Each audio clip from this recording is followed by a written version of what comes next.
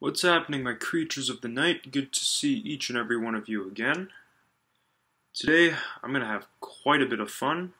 Got this pimple on my cheek that I can't get rid of.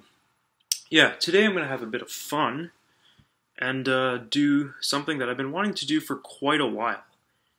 This is my personal top 10 Metallica songs of all time. For those of you who don't know, I'm quite the big Metallica fan. Always have been, always will be. Jeez, it's really bad. Okay, so we're gonna kick things off here. Number 10 is Welcome Home, also known as Sanitarium. This song came out in 1986, I believe, off the Master of Puppets album, and which in general has a fantastic lineup of songs. It's a very enraging song, and it's one of their more angry melodies. But it's angry and complex at the same time. The lyricism really depicts a man who is wrongly institutionalized in some kind of mental health facility of some sort. And you really feel the anger that the protagonist feels through this song. It's a fine mix of hard and heavy, as well as soft and a bit more emotional as well. But that emotional breakdown kind of, it really builds up to the hard and heavy chorus in a really awesome way. Number 9 is One. One is a great song, probably one of their more well-known tracks. A lot of popularity came from Guitar Hero, or if you're a Metallica fan, you'll definitely know this song. This song is able to tell more of a story. It's not as angry as most songs off albums such as Ride the Lightning, Kill 'Em All, and Master of Puppets. And Justice for All is generally deeper than Metallica's previous work prior to this album, with an exception of a few songs here and there.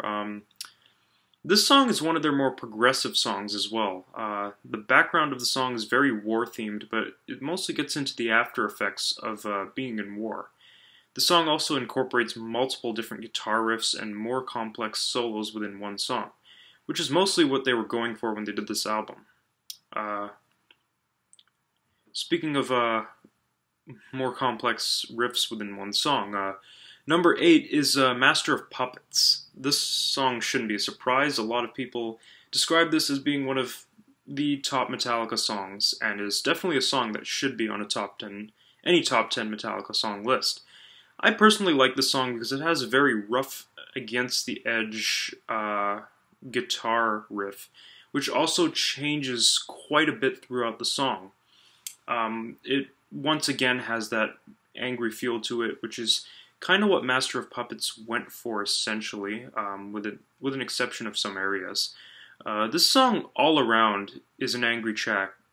It's an angry track. Even the breakdown, where things slow down a bit through the song, is quite awesome. It has a really hard and angry build-up back into the heavier melodies. And once again, there really just isn't anything bad to say about this song. It's fantastic. Number 7 is The Day That Never Comes. After Saint Anger, fans were obviously quite disappointed with Metallica. They felt that the album was not Metallica's best effort put together. However, years later, I think 2008, Death Magnetic came out as the follow-up. And though it was overlooked by many of fans because of Saint Anger and how much negativity it got, it had some pretty good tracks on it. They were really able to produce a much better old-school feel of an album, with a lot of their roots of thrash added into the mix, which is something that we hadn't heard in quite a long time from Metallica. This song specifically is one of my favorites off the album. Mainly just because it's an angry track and has a really good guitar solo, which Saint Anger really lacked. Number 6 is Dyer's Eve.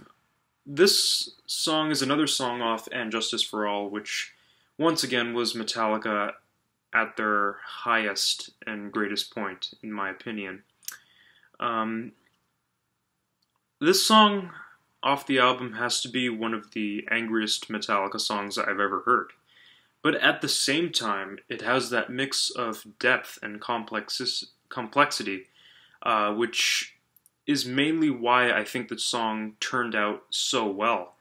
The song got really personal and emotional, and it really brought out the absolute best in James Hetfield, lead singer frontman for those who don't know, especially with his songwriting ability. All in all, this song is amazing, and I strongly recommend it for those looking to get into the band, or more into the band. Number 5 is another one that most fans will know. For Whom the Bell Tolls. This song is off the album Ride the Lightning, which is one of my favorite albums by them, next to And Justice for All. This is a Metallica song, once again, majority of fans will know by heart. It has the ability to really get your heart racing and the hairs on your arms standing up and all that. The song is awesome. It has this awesome intro that goes on for about 2 to 2.5 minutes before the vocals even start, which is it's an extremely exciting medium-paced track. It's really aggressive, hard, and heavy, but it's shown without adding that really fast tempo or without adding so much speed,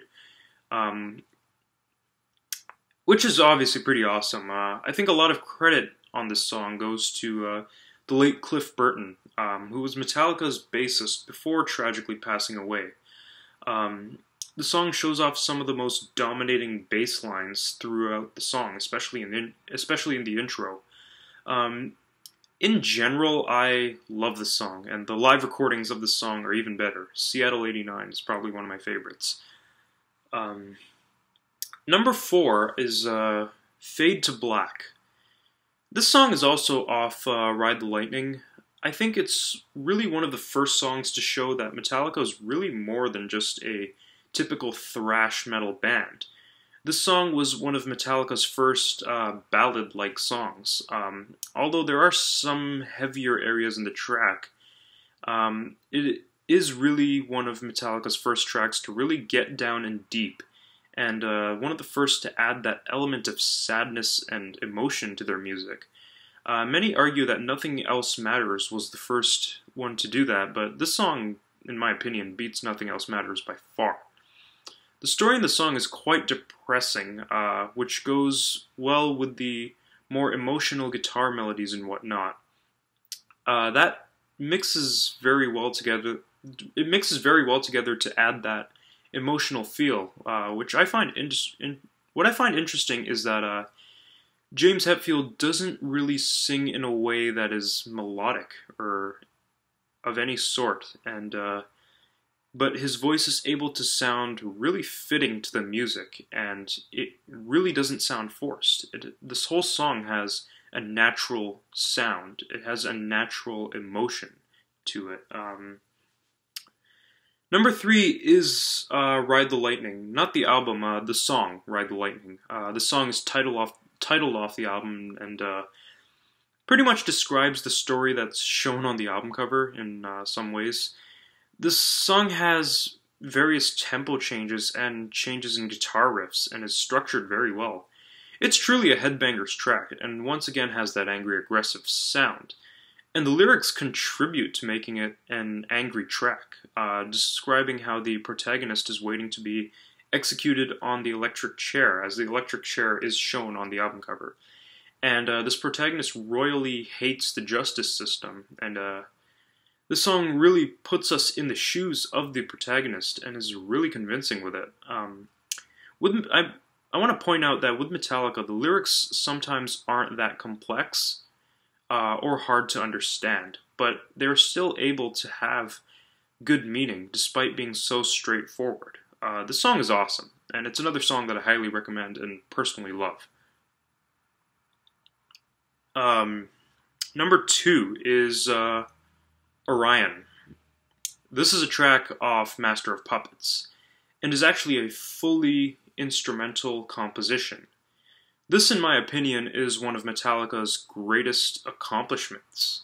Creating this song, it shows off Metallica's ability not just to use vocals and lyrics to tell a story, but to tell some sort of story and bring out emotion with instrumentation.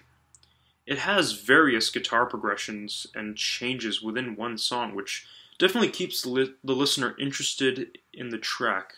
Being an instrumental musician, I think keeping the listener interested is very important when you are composing instrumental music.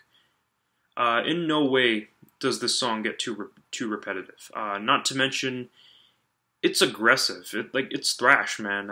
It's something that would get the whole crowd banging their heads. It also gives the Master of Puppets album some variety, making it more exciting. Not every song has the exact same sound and the exact same feel, which is something that I think is essential in making any good album. The instrumentation in the song is brilliant, and it really fills in for the vocals, which is super awesome. I love this track, man. There are also multiple guitar solos in the song as well. Also, Cliff Burton's bass solo, which is when the song really slows down a bit, but eventually builds back up to that faster pace that they started with. Many people bash Lars Ulrich on the drums, but at the time, at this particular time in the 80s, Lars still had some really powerful, aggressive drumming on majority of Metallica's tracks. And you can really hear it. Although I kind of wish there was a drum solo in the track. I'm still happy with how the drums turned out on this specific track.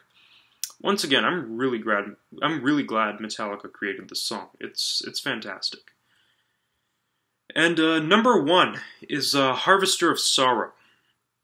Despite the criticism this album gets, once again, And Justice for All is one of my favorite Metallica albums, and I personally view it as Metallica's highest point on the mountain. This album showed Metallica's skill in songwriting, instrumentation, progression, as well as emotion and storytelling at its absolute greatest. This song really showed an evolution in Metallica's music, though. It brings out more of a doom metal feel to it, and I personally think Metallica really should have gone more towards this approach after this album. This song also has one of Lars Ulrich's best drumming performances I have heard yet. Sorry if I got a bit of a tongue twister there. The intro to this song is amazing, as the guitar and drums are able to harmonize very well together. Not to mention, this song really shows James Hetfield giving it all he can with his vocals, which is something we don't hear too much of after this album, and the Black Album even. This song is quite dark and somewhat melodic and haunting as well. I mean, the song depicts... It truly, I think, depicts Metallica giving 110% into what they are doing. And I've always enjoyed this song. Even the live performances of this song will get the crowd super excited. It's a very enjoyable track, and once again, it's a song I highly recommend. Well, that concludes my top 10 Metallica songs of all time. Obviously, there are many more Metallica songs I enjoy, but these 10 songs are really the ones that do it for me when I'm listening to Metallica. They're fantastic, and once again, I'm a huge Metallica fan. Might be doing Metallica album reviews in the future. I know a lot of album reviewers have done Metallica albums, but I think it would be really cool if I did it as well. Because Metallica's a band I'm really into, and I wouldn't mind doing reviews on majority of their albums. But yeah, thank you guys for watching. I haven't done a top 10 in quite a while, aside from that worst songs of 2015. Thank you guys for your feedback on that. And thank you, Creatures of the Night, for watching. Hope you guys enjoyed this video, and You can follow me on Twitter. I do want to interact with my fellow creatures, and I'll be doing that through Twitter. Once again, I have a live stream coming up soon. I'll post a video announcing when exactly it is. And feel free to comment any album review requests or top 10 requests you like and whatnot. And thank you guys for watching.